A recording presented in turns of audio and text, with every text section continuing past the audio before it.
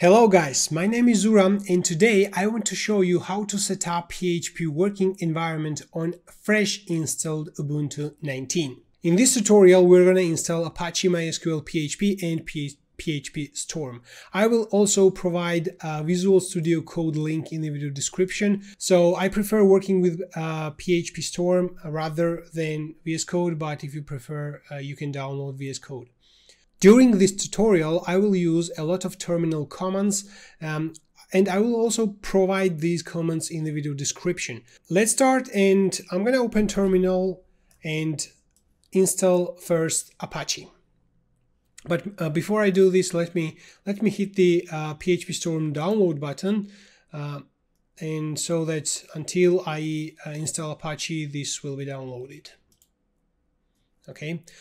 Let's open terminal and let's install it. I will have to write a lot of sudo commands, so I'm going to basically write sudo su once, put there my password, and every other command will be run as a root. Okay, apt-get install. Yeah, before I install Apache, we need to update repositories like apt-get update. Okay, and if you want to upgrade it, you need to write apt-get upgrade. Okay, so everything is upgraded, and let's run the following command: apt-get install Apache 2.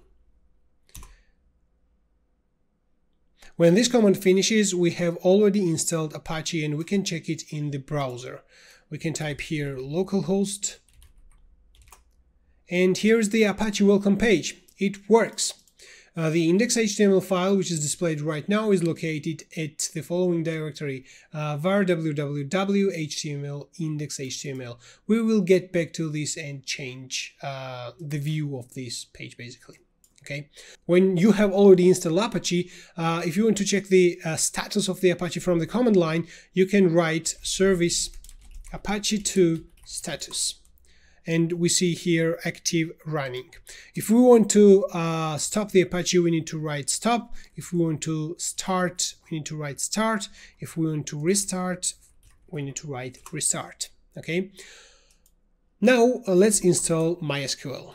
apt-get install mysql-server. Okay, MySQL is also successfully installed. After this, we should run MySQL secure installation and configure MySQL. Like if we want to install validate password plugin, I'm gonna hit no for this because I don't want my passwords to be validated, how strong they are. The new password I'm gonna set from 1 to 6. I made a mistake.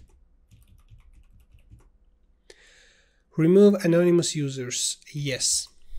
Disable login remotely, yes. No. Yes. Okay, all done regarding MySQL. We can check if MySQL is successfully running by running command service MySQL status. Active and running. We can stop MySQL with stop command and restart with restart command. Okay, it's obvious.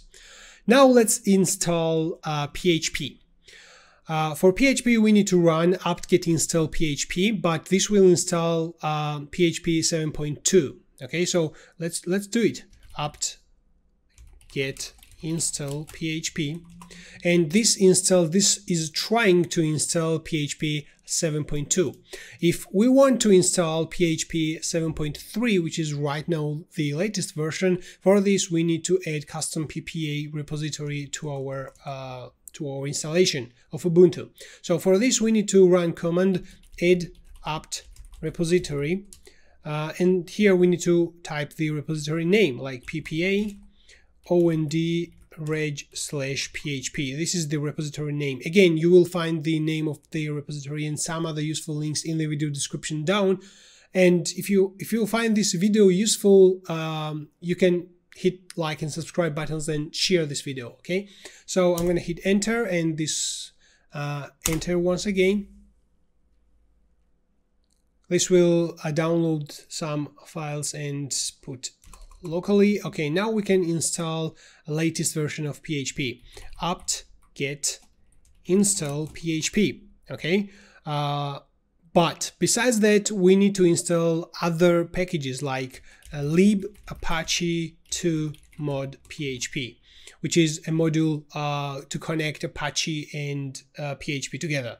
Okay, and here we can install as many packages as we want. Like we can install PHP MySQL, we can install PHPStorm, and so on. There are a lot of PHP packages. You can check them out, and you can install whichever you want, like PHP mbstring or GD or etc. Okay, I'm gonna install only those packages, hit enter, and I see that right now actually 7.3 version of PHP will be installed. I'm gonna hit enter and wait a couple of minutes until PHP will be installed. Okay, now PHP is already successfully installed, and now I'm gonna check if PHP works, right? So for this, I need to go to the following directory, var www.html, and here I have only index.html file. I'm going to create new file here using gedit editor like index.php, and here I need to just output PHP information, info. Okay, save this and refresh the page, but it doesn't work. The reason for this is that somewhere in Apache's config, there's written that first Apache looks up for index.html files, and then if the index.html file doesn't exist, then it searches for index.php. For this, I need to go to the file and change this. I'm gonna again use gedit editor for this, and the file is located under etc apache 2 mods enabled, and here it's dir-conf, I think. Yeah, here it is. And I'm going to take this index.php and put it as the first file in this list. And we need to restart Apache after doing this. We don't need sudo service apache 2 restart. And now if we refresh the page, we see PHP version 7.3. We have successfully installed Apache, PHP, and MySQL. Okay, now I think the PHPStorm is already downloaded, and we can open it. It's an archive. We need to extract it here. Okay, it's done. Go to the bin folder and open this sh file. Not with double click, but we need to open this as a bash script because it's actually a shell script. Okay, sorry. So we need to run phpstorm .sh from the command line. And here it is. It was opened. We can click the OK, do not import settings. I confirm. Okay, send user statistics and skip remaining and set defaults. Okay, so I have a educational license because I'm a lecturer, so but I'm going to evaluate it for free right now. Some exception in terminal, Java exception, but it works. Let's wait a couple of seconds. Okay, PHPStorm is already opened, and now I'm gonna create a folder under this var www HTML folder. But for this, first of all, I'm gonna add the PHPStorm into favorites so that I don't have to open the terminal every time when I want to open the PHPStorm. Okay, so I'm gonna close the command. So PHPStorm was closed, and I'm gonna go to the var www HTML folder. Okay, and I'm gonna basically do the following. Here everything is owned by root. Okay, PHPStorm, when I open it, it runs from the current user, which is Zura. So when I open some folder which is under this HTML folder, PHPStorm just won't be able to work with this folder and create some files there. So for this, to make this working, we need to change the owner of the HTML folder. Okay, so I have two terminals. Okay, let me close this. Here I'm in this HTML folder also, and I'm gonna create new folder, mkmake directory, or better, I will do the following. I will change the owner of the current folder. Okay, so I'm gonna run chown. Here I will write zura : zura, which means that the owner, the user owner and the group owner of the current folder. I'm gonna set both to zura, and here I'm gonna indicate which directory, and -r means recursive. So I'm gonna hit enter. Now when I type ls -la, I see that the current folder is owned by zura. Okay, so now I open the PHPStorm. Okay, and I'm gonna create new project. Now I'm gonna select this var www HTML folder, and here I'm gonna create, basically I can do this from this launcher. So under HTML, from here I can create new folder. Hello. Okay, I'm gonna open this folder and create.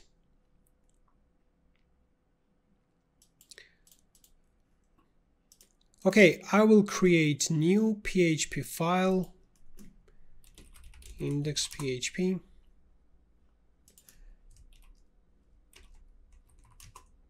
Echo hello world.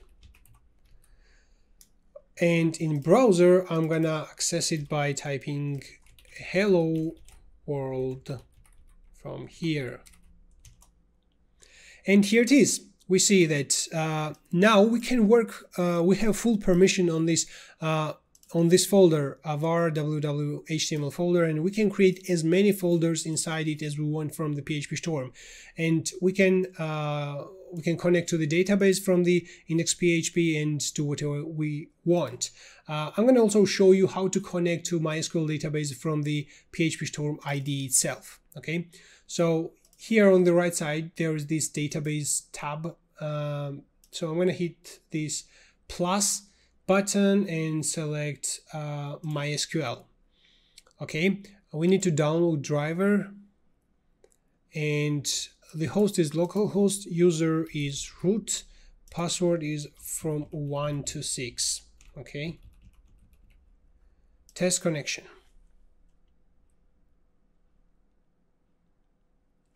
Okay, this doesn't work, I think, because the password is not from 1 to 6. I need to go to the MySQL, and here I have full control basically on MySQL. This is MySQL terminal, and I'm gonna do the following. I'm gonna change the root user's password. Okay, I'm gonna run alter user. Okay, I think the password was successfully changed. Now I'm gonna provide here once again the password, and boom, we have successfully connected to the MySQL database, and we see the version here also. Okay, I'm gonna click OK, and this is really convenient tool if you're using PHPStorm. I use PHPStorm a lot, so this tool that it shows me the database on the right side is really convenient. So I'm gonna click this settings button and show all databases, all schemas.